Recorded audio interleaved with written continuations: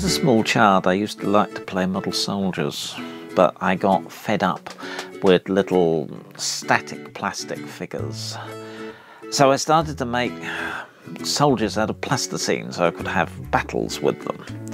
I went from a few to ending up making hundreds of little plasticine soldiers, having a battle, rolling them up, and then making another 100 or so until they fell to pieces again.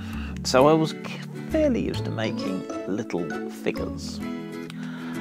Some years later, I told a friend that I'd been to the model village at Babbacombe. He went down, saw them, and said that I had told him to come.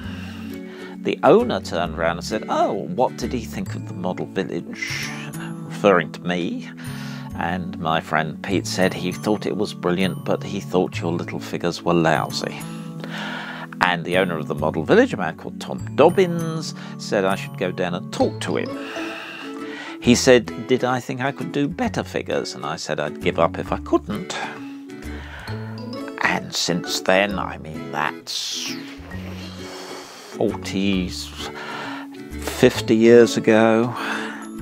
And for that model village and other model villages in this country and abroad and museums, I've made something in the region of 22 to 23,000 individual little figures of this size. You can get fed up with making little model village figures. As nice as they are, there comes a limit. So I have made other styles of figures. Some are of the model village type, others are larger. They've been made for museums, exhibitions, private sale, all sorts of things. I occasionally go bigger figures, sometimes smaller ones. It just depends on what people want. Other things I do are commission. Somebody wants a figure. So yes, I've made a lot of figures for a lot of different things, a lot of different people. Sometimes I just make them to be humorous. These are very much model village figures, just for the sheer hell of it, really. I had a teapot that was being thrown out. I do tend to use rubbish when rubbish is available.